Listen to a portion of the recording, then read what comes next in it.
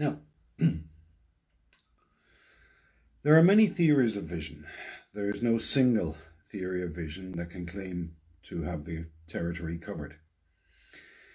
We will be looking now at a lot of work done within cognitive neuroscience and cognitive psychology, in which vision is understood to be the construction of a representation of the world. We're going to have to unpack that. That's the normal way that vision is treated in the computational theory of mind, which is a very widespread orthodoxy, but which cannot claim to tell the whole story. Here we'll meet such very well-known theories of vision, such as the dual stream theory of Milner and Goodale, the theory of computation and representation of David Marr, and the feature detection work of Hubel and Wiesel, work that won the Nobel Prize.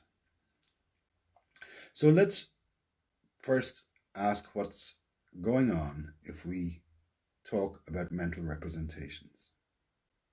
If we treat the mind, or the domain of present experience, and the world as separate, then we have to provide a story of how it is that mind comes to know world.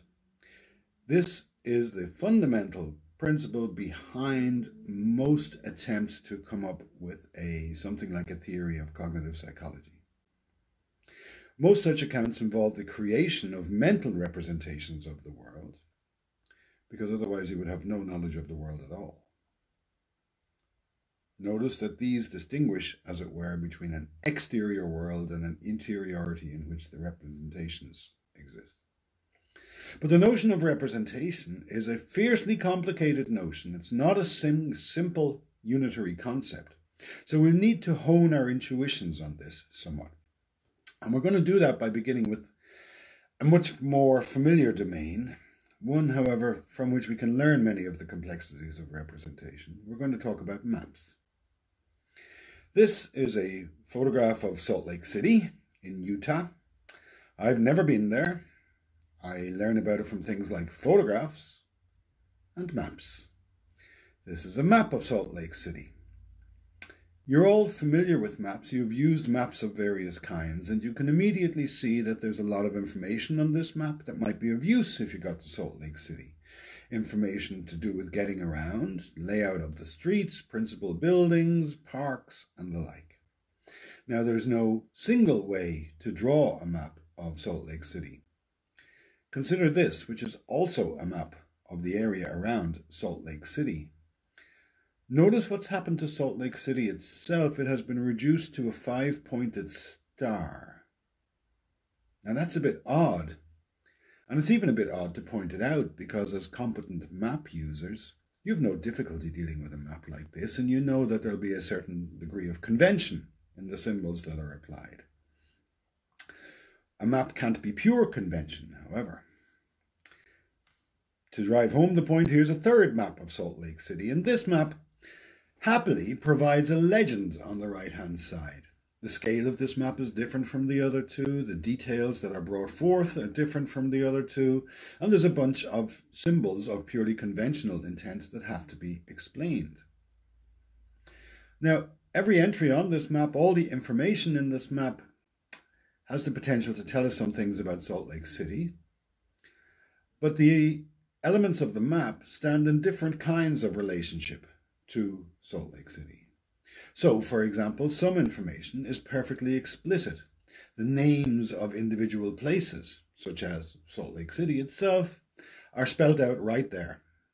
That is, of course, explicit and also represents the conventions that adhere to the city. There's other kinds of information here too, though. If you wanted to find the distance between 2 points, not the distance as the crow flies, but the distance on the ground, you could take out a piece of string and you could place one end at your starting point, trace the piece of string until the other end lies at your destination, then take that piece of string and hold it against a scale, which the map conveniently provides, and that would give you the distance on the ground. Because spatial layout on the map bears a principled, non-arbitrary relationship to distances on the ground in Salt Lake City. So notice that there's some distinctions here. There's information that's explicit and information that's implicit. You have to work harder to get at the information that's implicit. There's map elements that stand in a conventional relationship to things on the ground, as it were. And there's map elements that stand in a principal lawful relationship to things on the ground. Any of these might be called representations. Notice also that no map can capture the territory. There's always going to be an infinity of things about Salt Lake City that no map, no matter how big and detailed, can capture. This map has nothing about the smells of Salt Lake City, the sounds of Salt Lake City, the mood, their favorite music kinds. There's all kinds of things you could ask about Salt Lake City that are not and never will be on a map. Let's have a look at symbols and see that here there are also some distinctions worth learning. A symbol stands in correspondence to something else, and the relationship between the symbol and what it stands for is largely a matter of convention, but not entirely. So there's two possible symbols for an airport on a map. There's no right way to represent an airport on a map, and pointing to an aeroplane as symbolic of an airport is a kind of move we're very familiar with. The airplane is not entirely conventional because airplanes are found at airports. So there's a great deal of convention here, and there's also some meaning that goes beyond convention. The third symbol down might be found in the dashboard of your car. And if that light comes on, it means you need oil. The symbol there is of an oil can, but oil cans like that hardly exist anymore. Nobody puts oil in from an oil can like that. Here, what was originally an icon that looked like something that you might use has now become a symbol of purely arbitrary convention. The save button on various applications on your computer resembles a floppy disk, which has gone the same way. Symbols can be entirely arbitrarily constructed. The red circle with the line through it might be understood as a generalized template for prohibition. If you put something else in there, that sign means don't do it. Maybe no fishing, no walking on the grass, no feeding the animals. There's a generic sense of prohibition here, and that is purely a conventional sense. There's nothing in natural law that tells us that prohibition must be indicated with a red circle with a line through it. So these are all about something: the state of your car, the airports on the ground, how to behave. They're all about something. Here are two more things that are about something, and these are interestingly different from anything on that map or those symbols. On the top we see the trace left behind by some lips that kiss the glass, and below we see the imprint of a hand on some soft clay.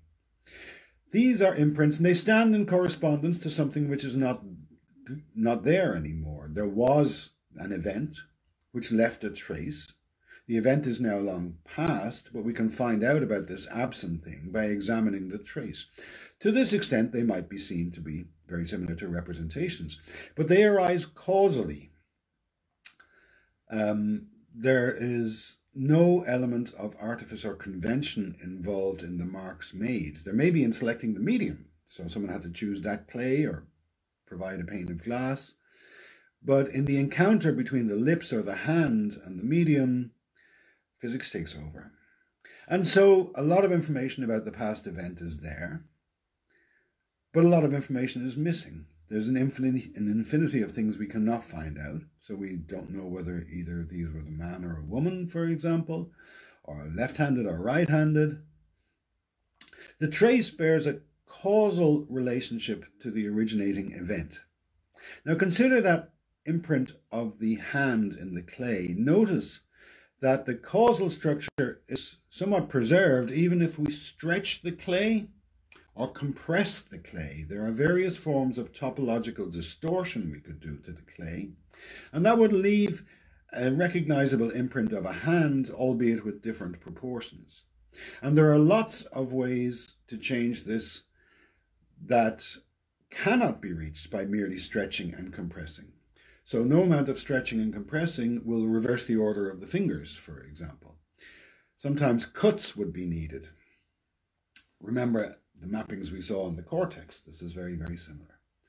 So representation is a complex concept. Things stand for other things or are related to absent things in very many ways. Some of them arbitrary, some of them not, some of them symbolic, some of them causal. Here we're going to say that something represents something else if it stands in correspondence to it, and if it plays a role within a system because of the relationship of correspondence. So the word horse, for example, stands in relationship or potentially stands in relationship to an actual animal, but there's nothing in horse to suggest that. Rather, it plays that role within the system of the English language because it has that particular relationship of correspondence. Now, arbitrariness is not an all or nothing thing. So the Greek letter pi was taken over by mathematicians to represent the ratio of the diameter to the circumference of a circle, and that's entirely arbitrary. There's two examples of prohibition signs. They both actually mean no fishing. They chose to center different representations of fishing in there. They both succeed in communicating the message of no fishing. There's clearly no one way to signal no fishing, but there's a slightly less arbitrary relationship between the iconic images there and the letter pi with a particular number. Now, each of these symbols functions within a system.